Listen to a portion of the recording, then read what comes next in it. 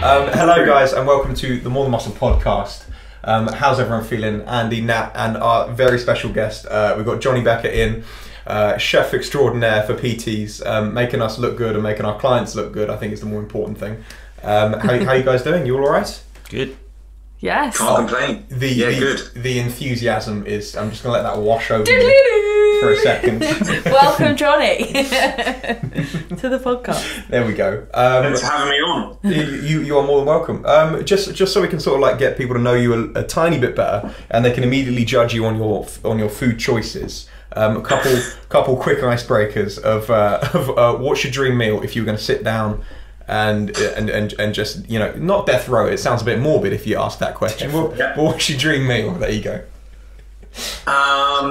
Generally something that I can't cook myself, or it's too much of a faff to cook myself. So something like confit duck or something like that. Oh. He's definitely from Often like potatoes, creme brulee, because creme brulee is a bastard to cook yourself, right? It's so many elements that can split and things like that. So my go-to is always something I can't cook myself, which is why it's hard to then eat out in restaurants. Yeah, so it's like a rare treat for yourself. Yeah, no, I get you. Yeah. Does it make you frustrated? So if you go into a restaurant and you see someone charging like 15 quid for a pasta dish, and you're like, I know I could make this better at home for about 2 quid. Yeah, seriously, yeah. Literally, I judge menus based off of like whether I could do it myself or not. It's really challenging sometimes. So just got my wife and I just got back from Marbella, and it's exactly that. I'm going through the menu thinking, well, I'm not having that because I can make that myself, so I'm not having that, and that's too expensive. But yeah, so the menu that's normally 50 long goes down to about less than 10 items. So yeah. Wow. I usually, basically, I judge the menu based on if I can see the plate. So if I can still see the plate, I'm upset. We're not happy. No, I judge the menu if I can see pictures. If I can see pictures on the menu, I'm not eating that. It's a no-go. You know, apparently that there's a higher conversion rate with less pictures on menu. That's interesting. Apparently. What? So people, if there's pictures on the menu, less people will go there? Yeah, well, they're less likely to order the item that's on that menu. I guess it's There's less a higher intriguing. conversion rate for just words. Yeah. Than I get that. I suppose you want some level of surprise. I guess you imagine the food, and it's like you build up this big crescendo of what it's going to be. Then it turns up. And No, you're like, oh. I just think it. Yeah, I don't like the pictures on the menu. It never looks quite right. Not for me. It's always a bit shiny, I think. But yes. I mean, there's some stuff about like food photography they do for fast food joints, and they paint the food, and it's usually raw as well, because obviously when you cook food, it shrinks and it looks less appealing and kind of like so that's why like if you look on a McDonald's menu, it's all fat and looks all juicy, but it's usually raw and painted with stuff which is proper weird. Yeah, it's crazy. Like even adverts like for cereal and things, they'll actually. I think they put glue on the spoon, so the glue is dripping down, not milk, because milk doesn't drip like it does on an advert. Honestly, it's crazy. The world. Yes. We could open up a different topic to where we were going today. It's like what we do. We paint abs on our clients. Oh, 100%. Yeah. It's like that scene. Is it Bad Neighbours? He just gets like a Sharpie and just draws them on. That'll do. Job done. Transformation. Jonny, do you want to tell everyone a little bit more about what it is that you do? I'm aware that you're helping personal trainers get better results, but do you want to go into a little bit more details just so people know more about you? Yeah. Long story short, I used to own a meal prep business. Whatever you want to call what happened a couple of years ago, that kind of shut a lot of things down for a lot of people, myself included. Every other establishment became a takeaway place, so they would support local and all that kind of stuff. So closed that, went into like online training to start with, because I was doing that anyway as the side business to the meal prep, kind of wanted to be the best meal prep business in the country, by not just providing meals but providing training. Didn't really like it that much, and then found myself honestly really randomly agreeing to do a webinar for somebody on meal prep, and then accidentally fell into this, no beating around the bush, and really love it, like doing everything that, like, it's all about fulfillment in this world, right? Yeah. How you get that out of your day. And for me, if I can help people through other coaches, get more confident at cooking, get better at cooking, try new things, then that helps me out and gets me through my day as well. So in a nutshell, I go into coaches' communities and take on all things food, cooking and nutrition, so that they don't have to. You've probably heard it 1,000 times before. Have you got any lunch ideas, meal ideas, all that kind of stuff? I take all on that for the coaches so they can focus on sales, other areas of the business and that kind of stuff. So yeah. You talk about fulfillment, and I mean it sounds incredible, but I'm sure it's not without its stresses. And I was sort of curious about when it comes to like people having specific dietary requirements and needs and stuff. Does that stress you out sometimes? You know, if people are allergic to stuff, have particular habits, whether it be religious or personal choices, being like vegetarian, vegan, whatever. It's actually a really good challenge in its own right, to try and figure out and come up with recipes that they would then enjoy and they like, because taste is such a specific thing, right? We could go around what we all like as our favorite meal or our death row meal. We touched on that a minute ago. And we'll all have different opinions on it. So I think it's a really nice thing to be able to pass over that somebody enjoys something that I've created specifically for myself. Is there one of those that's more challenging than the other? Is there like is it like people that are celiac, maybe just one that you find a little bit more of a challenge? Celiac, no, because my mum is. So all the meals I ever produced for the meal prep business were gluten free, pretty much, celiac friendly. It's more vegan stuff, really, because I'm not a vegan, so I have to then really try and work even harder for the like workaround of that, if that makes sense. Because I just don't eat. If I want extra protein, I just eat more chicken. So. Try working with one. These two, especially on this podcast, love the ridicule, and that's fine.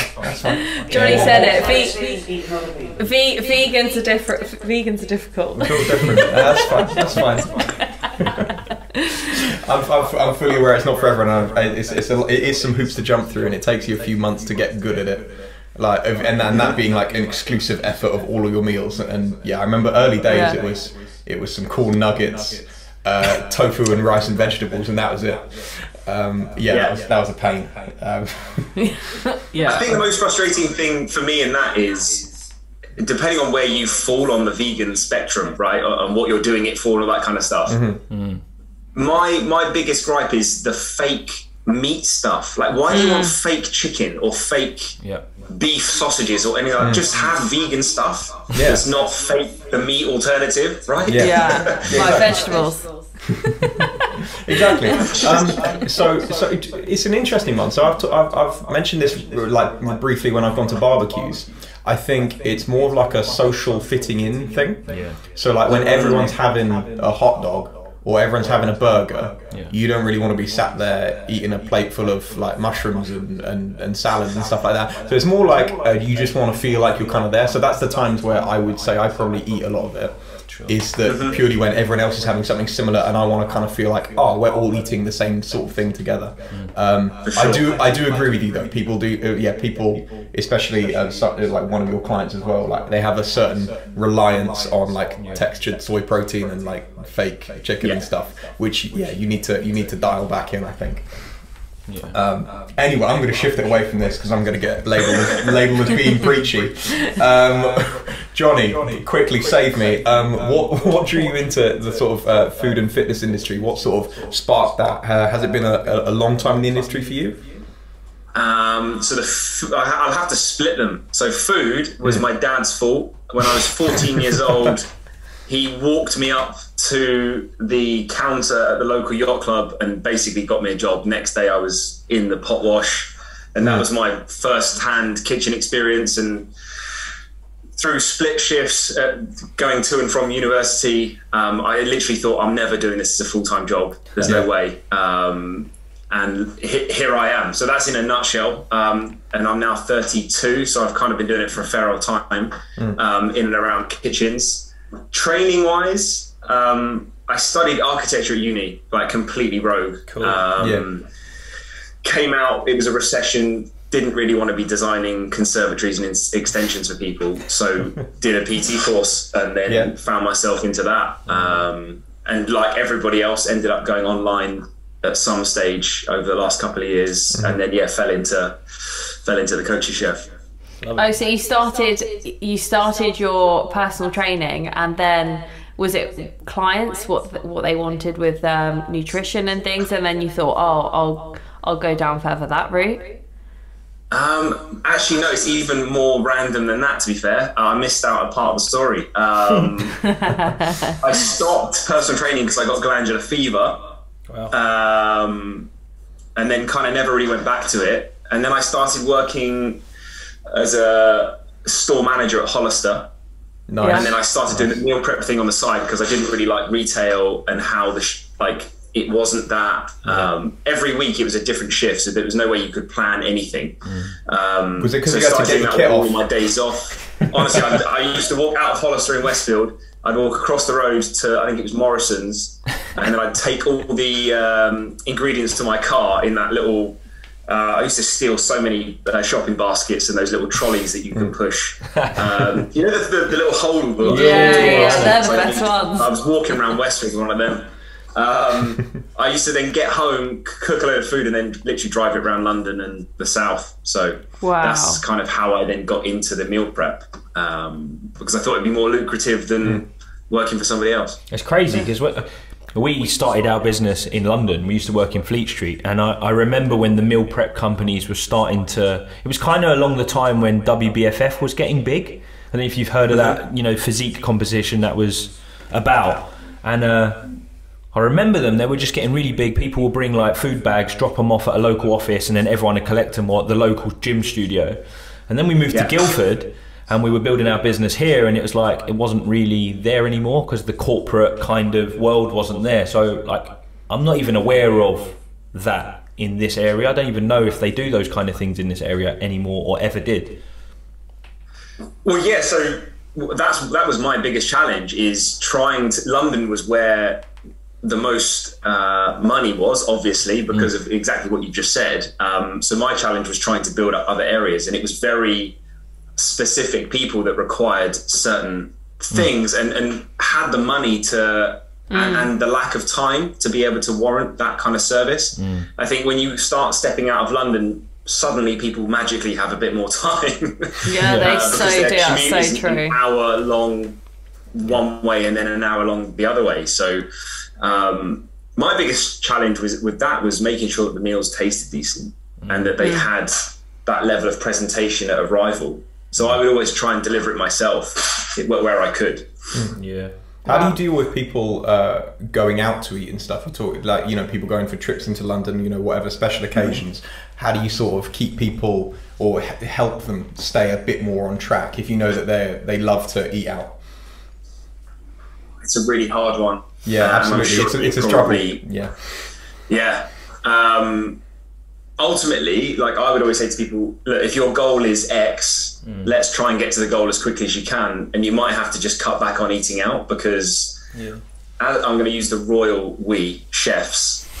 We don't give a shit about your goals. We just want you to leave a good review. Like that's it. Like if you're in a restaurant and you're a chef, they don't care that you're supposed to be only eating this many calories, and then they'll put oil on side salads, cream and butter in scrambled eggs, just so that you come back the next week because you've had this amazing experience. I discussed it with my coaches' clients groups about calories on the menu and how I think that's a bit of it's a decent guide, but no chef in their right mind in a busy service is weighing your food on the plate. No. Exactly. It's not the calories they say it is. No. Yeah. And I think ultimately if you're going out, well, I guess it depends how often you are going out to restaurants. I think if you're going out quite regularly to restaurants, then it's probably a good idea to maybe use that as a bit of a guide. But let's say somebody goes out to a restaurant once a month and it's like a big thing to go out to a restaurant, and then they start being guided by these calories that are then on the menu, and they'll probably be totally wrong anyway, and then they've influenced your choice of what you're going to eat that evening, and maybe you pick something that you don't actually really want to eat, but it's because the calories are staring there, and that's like your one time at the restaurant. So I think there's positives and negatives to it. What's your take on it? it, Definitely Jonny? has its place. Yeah, no, I was going to ask, what's your take on it being there in general?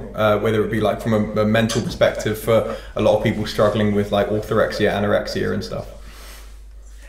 From that camp, I don't think it's a good idea at all, because like you said, then choices are even more restrictive for people. So like that, the confit of duck that I mentioned a moment ago, I had it in a restaurant probably a month ago. What restaurants do you go to, bro? 1,300 calories. Yeah. What restaurants do you go to to get that? Where are you going? It's in Chichester. I mean, if it's bulking season, 1,300 calories sounds about on the money. Where are you going? Not McDonald's.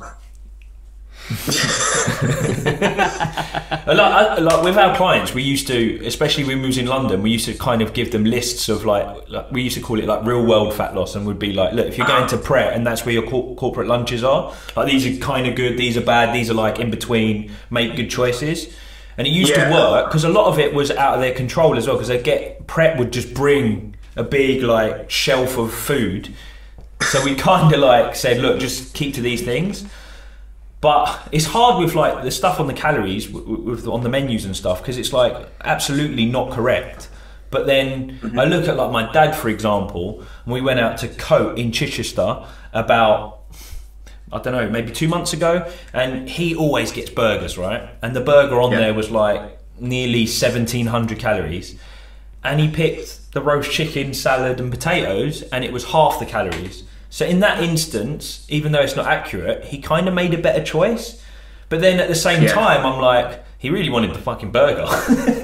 So like, I think it all depends on the perspective you're looking at it. Because if you've got the goal and you want to get healthier in so much as like your body weight, I guess having the better choice is better. The awareness is there. My take is that I think restaurants should have the calories on menus as an option, so that if you are being conscious and you want to know what's in everything, then you should have the ability to have it, but also the ability to not have it.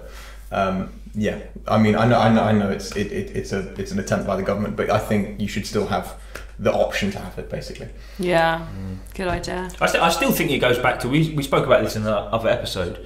We need to be doing more at school about educating people on what all of this stuff is, and then it doesn't actually matter anymore. This is like a papering over the cracks for the crap that's happened previously. So I think it needs to go back to that. But hey, I mean, Boris just stood up in government and went "Hasta la vista, baby" and left. It's like, come on, what chance have we fucking got with these guys? Jonny, do you do anything with like the younger generation, or is it all? You took the words out of my mouth. Oh, really? Yeah, that's a great. Yeah, absolutely. Not currently, but I have just been talking to somebody locally where I might be doing a lecture at Chichester Uni. Oh, cool. Nice.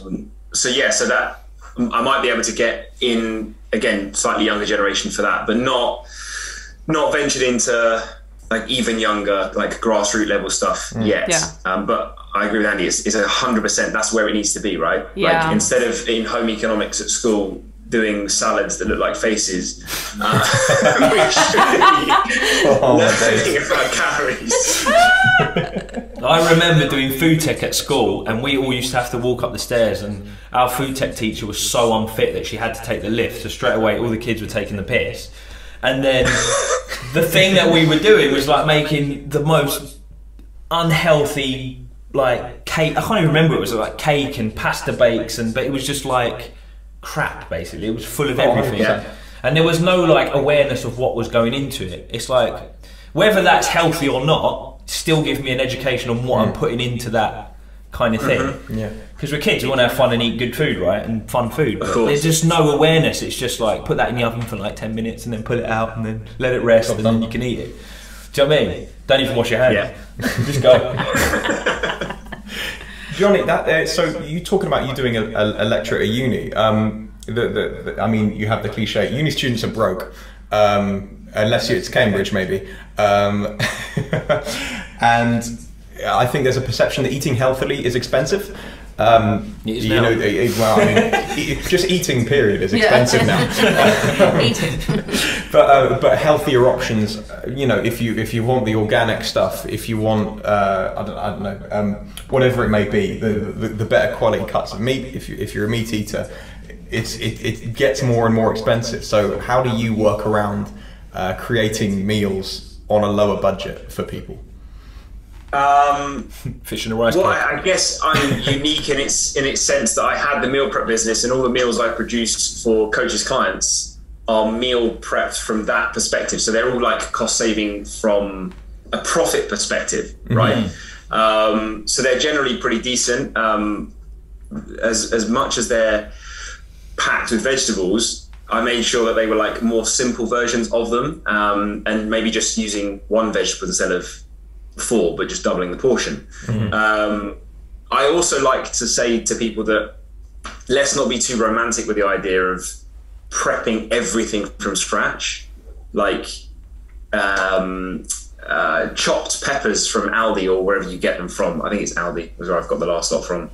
It saves you the time of doing it. You don't get seeds everywhere. They defrost in seconds, and you can just add that to your carb base, couscous, quinoa, rice, whatever it is, and you haven't got to spend the time doing it. So actually that's relatively cheap in that option. So maybe you kind of have to supermarket surf a little bit. There are certain places, even wholesalers. Pot noodle. So again, when I had the meal prep business, we went to Booker, which is macro for people nearer London, all that kind of stuff. It seems cheap, but some of the stuff is double or triple the price of normal supermarkets. So you have to kind of pick and choose your battles of where you get stuff from. There was actually a TV program not long ago. I think your mum was watching it. Costco being not that cost effective.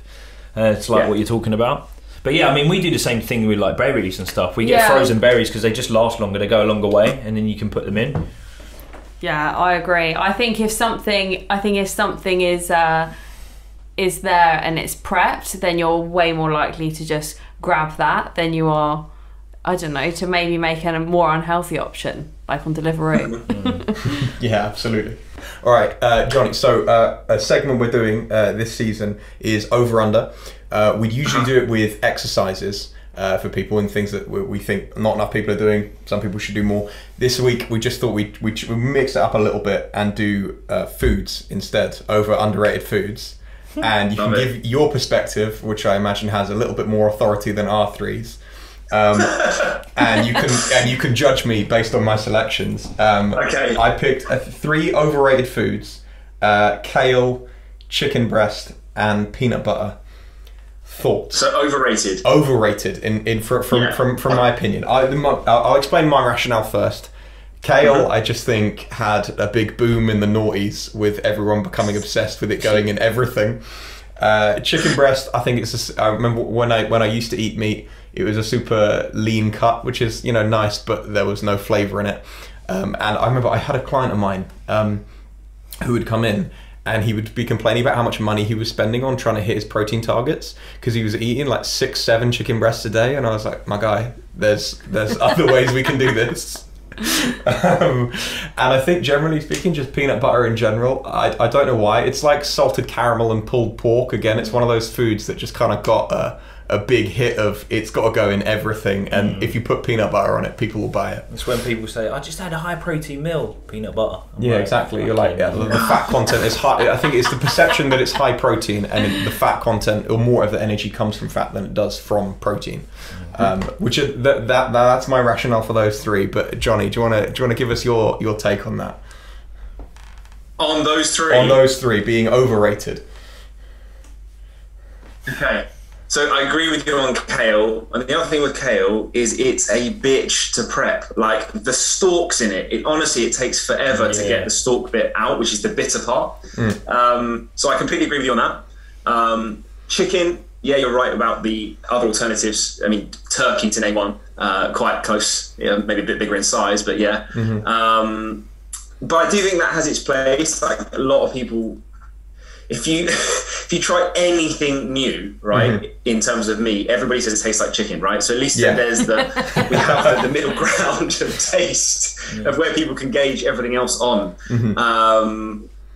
and peanut butter. I don't even like peanut butter, so I completely agree with you on that as well. Damn. Yeah. I remember I used to get home from school when I was a kid, and my older brother would be sat on the sofa with a jar of peanut butter, and he'd double down. He'd have a peanut butter Kit Kat chunky and be dipping and scooping and going for it. I think the current peanut butter like alternative is Lotus. Biscoff. Right, yeah. That's on everything. I quite like Biscoff is nice. It's horrible. It's not good for you. But it's just this, like, if you're talking about from a calorie perspective, yeah. Oh, I'm not a fan of Biscoff. No? It's too calorie dangerous. or taste. Yeah, 100%. I'll bang a jar in a sitting, I reckon. No. Easy. Light work. Oh. It's also vegan, so gang. Oh, here we go. No, it's that and Oreos are the two like accidentally vegan things, and then you're just like, yes, someone just forgot to put milk powder in it. The two foods I picked for underrated, are kiwis and lentils, because I think it was kiwis being higher in potassium than bananas, just being like one of the most nutrient dense foods going. But I find that no one really eats them a whole lot. With the skin on as well, you have to. Oh yeah, you can. I still think you're wrong, and if you eat kiwis with the skin on, but have to eat them with the skin on. No, you've got to eat it with the skin on. More fibre, more vitamin C. I know, and you don't need spoon. Exactly. Oh, that's true. What about the little bit at the top of a kiwi though? Eat it all, just throw it out the window. Oh, okay. I eat a lot, mate. I'm sorry, I don't just throw everything out the window. If I'm driving along, that goes in a bush. I'm not just launching stuff out the window willy-nilly. I'm just kiwi bit. My name's gone. I'd hate to walk past your house. I'm just imagining Johnny's a bit like Donkey Kong in Mario Kart. Just the banana peels are going out everywhere. It's the whole shebang. Yeah. The other underrated one I had were lentils, because I think people can't cook them properly, and that's why people have a negative perception of them. Decent. Yeah, that's true. They do take a while to cook, but then everyone that taught me how to cook is probably going to have a complete fit. But just buy the tinned lentils. All you need to mix them with rice, and you don't even need to cook them and waste. With bills and electricity prices all going up, just buy the tin. Save you money. Yeah. Big dish in Cyprus is rice, lentils, and Greek yogurt, and you just put it together. That's your dish. And it's so high in protein. Yeah. It's like poor man's food, isn't it? Bang, yeah, there you go. Mix in with some peas. That's high in protein as well. And a bit of peanut butter. Well done. Boom. bit of Lotus Biscoff spread in there too. Maybe a flake. But we're getting rogue now. Some crazy dessert. Let's crack back on with some more factual stuff rather than our opinions about what foods are good and bad. Jonny, I suppose much like the fitness industry, the food industry must be in a similar boat of new studies, new information, always evolving. Has anything surprised you recently that's come out? I don't know how much reading you do outside. I imagine a fair bit to keep hot on what's good for you, basically. I guess it is a minefield like everything else. Everything has contrarian opinions as well. Yes. And it's just kind of, I guess it's a question of like picking your battles, right? So something I bumped into recently, study-wise, was like all the thing about plastics, right? And how even tin food has various levels of plastic in it, and it's not good for male testosterone levels, all that kind of stuff. Me being male, you kind of like your ears prick up and you start to think, what else can I be doing to do this? But actually, I'll bring back to what I said a moment ago about just like your goals. Like you kind of have to just pick and choose where you lie on the research that you read and the things that come out, and not necessarily take everything too seriously, even though some people are trying to be like good to you. The latest one I did as well was somebody asked me about if oil is better for you cooked or uncooked, right? And it's just that when you take it too high, it can become inflammatory. Yeah.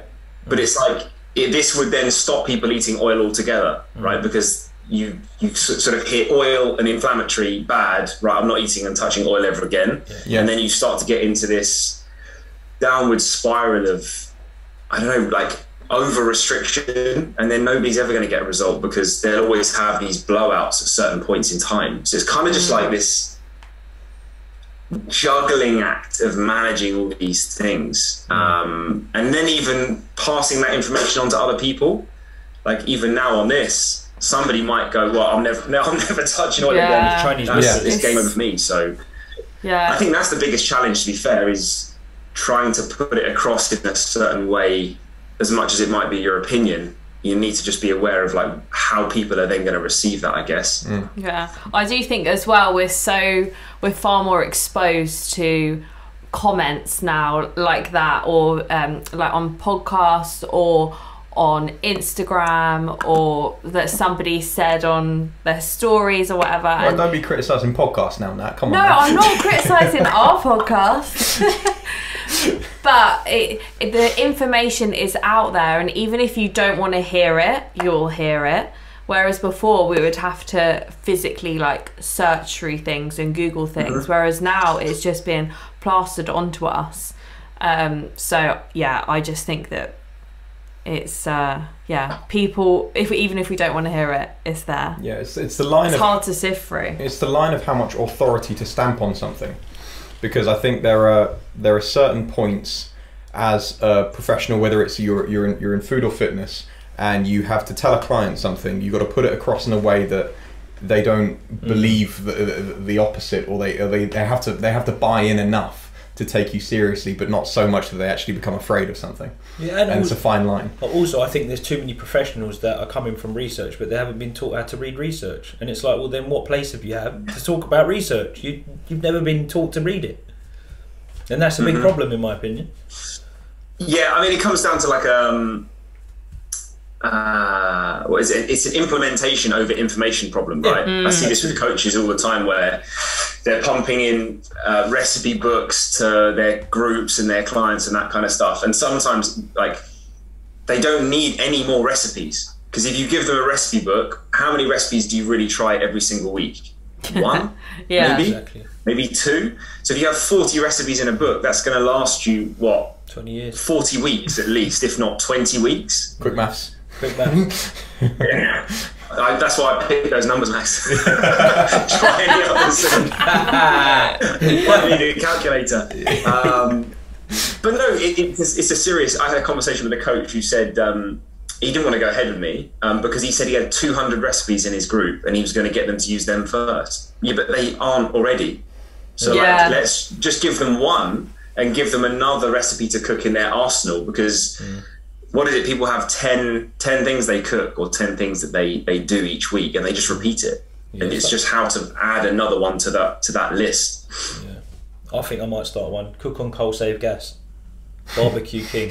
Sell it. Andy is the barbecue. Andy is the barbecue king. Like, You barbecue on gas, get out of my face. So, See, I had a conversation with somebody the other day. I was asking for barbecue recommendations, so I might hit you up after this, Andy. And, there we go. But it was somebody saying that as soon as you burn food on a barbecue, it's carcinogenic. Good. Right? I don't eat it to be healthy. No, you nearly coaxed out of me. Then no, and it's just like it's just like really, do we really need to go down that level of? It's mad, isn't it? Of intent. I don't know. I'll have a beer though. That's also coming back to like foods going through a process to be then frozen or tinned as well. And when you're looking at vegetables or beans and legumes, I would say buy it if it's frozen, buy it if it's in a can, because you're way more likely to use it. I know I've got a jar of lentils, like raw lentils that haven't been cooked. Yeah. And I haven't used them. I'll never use them. They're just there to look good. And also, but I'll never cook them. Also, the process is good for it. And so, like, this whole word of being processed is sometimes over popularised, because the process is good. That's why they've done it. Some foods need to be processed. Like, you can't eat a raw potato, and that is a process. most food that's been frozen in like vegetable form is probably fresher than without it's being set on the vegetable aisle in the supermarket. Yeah. Absolutely. Being touched by everybody, fondled. I love a little wrinkly aubergine. Think about that next time you bite into an apple and you haven't washed it. How many people have touched that first? I'm curious to see Jonny now in a fruit and vegetable aisle, just fondling various things. I mean, His next reel. I don't just go in and fondle willy-nilly. It's not like that's how I pass my time. Oh yeah. A likely story. We've got to check the freshness of things. I mean, avocados are a bloody nightmare, though. I mean, everyone and their mums is like giving them a quick squidge on the top. Yeah. I don't mind that though, because that's got that's the skin. But whereas an apple, You're eating that. you've really made me think now. It's alright, you're supposed to wash it. Sorry. No. Right, that's what the old.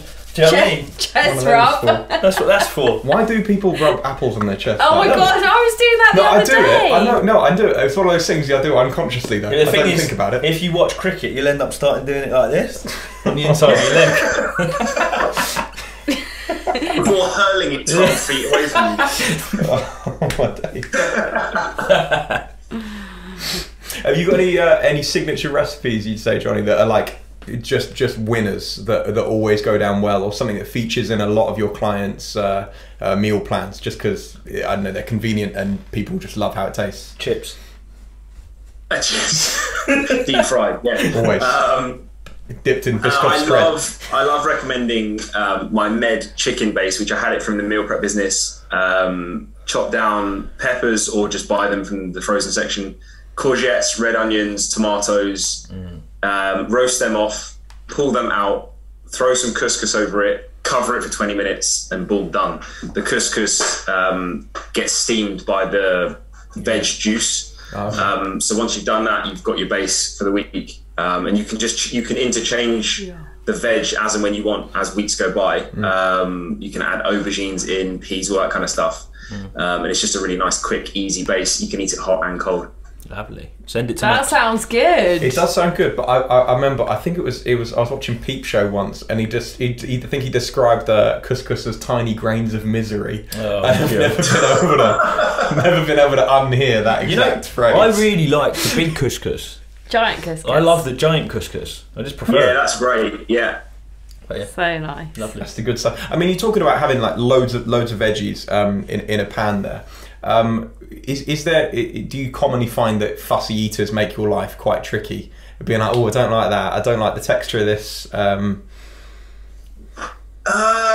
do people, when they're coming to you and they're taking their health and fitness seriously, are they all in? They'll just like, I'll eat whatever you tell me to. I guess the taste obviously has a part to play, right? As we said at the very beginning, there are so many different spectrums on it, and then might have scarred them from childhood. I didn't touch on the peanut butter story that scarred me, that my nan in the middle of the store asked me if I'd tried it. She popped the lid off, stuck her finger in it, and then stuck it in my mouth. And that might be why I don't like it. Understandably. I just then didn't touched know someone's apple. that was the situation, right?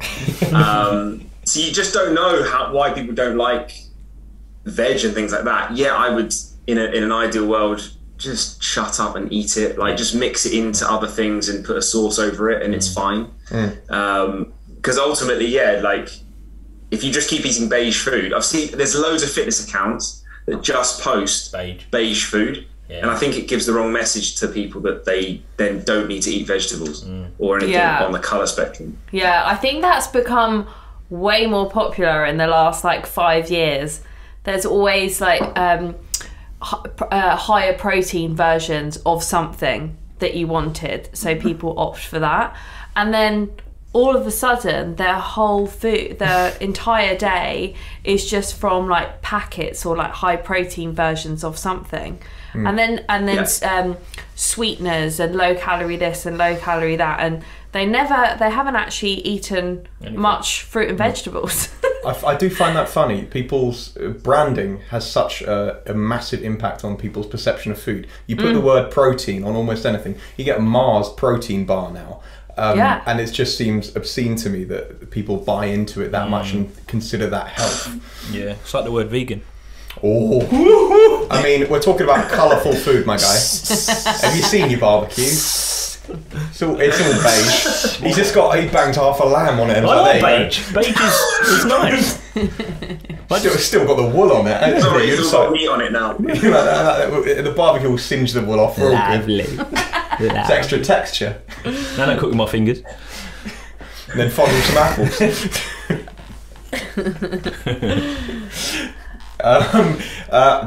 That's everything Yeah? I had to ask. Oh, I'm happy. lovely. I think, I think I've asked everything that I wanted to. Happy days. So I've got a question to ask. Go on. So in terms of the thing that I'm most confused about your service is the digital chef bit. I get the like meal prepping and giving them recipes, but what is that? Tell everyone what that is. Well, apart from giving the coach freedom and time back, like I say, to focus on other areas of the business, I become a member of their staff effectively. Right. So I go into their communities, whether that be on Facebook, membership sites, Telegram, Instagram, WhatsApp, whatever it might be. And I'm the one that deals with those questions, sort of like on support through the day. They can ask me questions, how to cook this, blah, blah, blah. And I will then give them feedback so the coach doesn't have to. So the coach doesn't have to keep answering the same questions. And then if it's a common question, I make it into content and then post it back into the group so it's there forever. Cool. That's cool. That's wicked. Yeah, Cool. that is cool. I was thinking that you were standing on Zoom, like cooking it, and they were copying you, like. I'd like to, but I'm doing one actually next week, like a live cook-along. Yeah. So I'll tell you how it goes. I don't think it's going to go as well as I think because everybody will be at different stages of competency in the kitchen. I hope it won't be, but my vision is that it might be a bit of a free-for-all and a bit of a mess. I did a live cook-along in lockdown, and I hosted the live cook-along. And I was doing a banana bread, shock, and I put the banana bread in the oven, and then I looked at all the comments because then they start coming through, and they were like, "What do we do with the eggs?"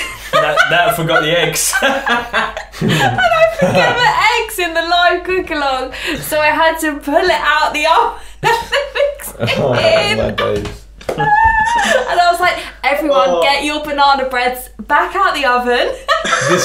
Trust me, this is part of it. This is part of it.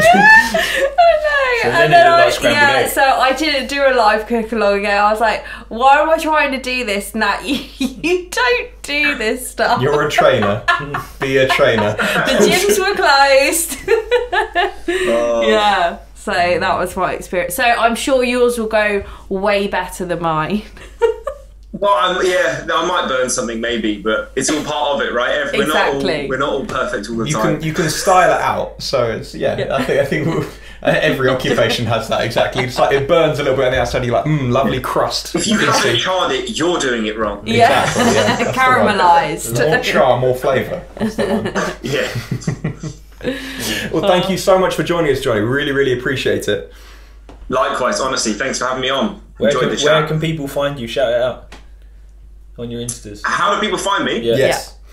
The Coachy Chef on Instagram, or LinkedIn, or Jonny Becker on Facebook. Any way it's possible. Yeah. Lovely. Boom. Or in the description below if you have one of those. Yeah. Yes. Do it. Do Yes. that bit and do that. Well, Right there. Or there, wherever it might be. Somewhere you'll find him. Go check the man out. And thanks so much, Jonny. We appreciate it, and we will catch you guys next week. Cheers.